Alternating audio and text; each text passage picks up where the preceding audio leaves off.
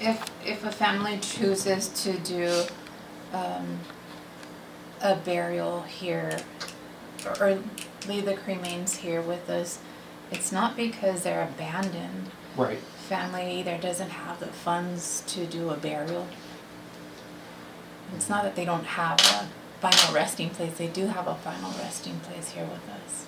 Do you know roughly how many remains of those who could not afford are in Union Cemetery at this point? I think so far for this year we have 96. The trend is going up as far as cremations. Okay.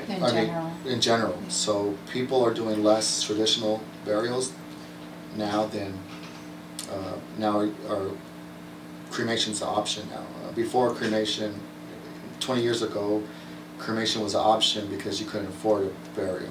Okay. Now it's like personal the in thing. You know, like the personal preference. It doesn't matter if you have them in or not. So that's a trend that's going on.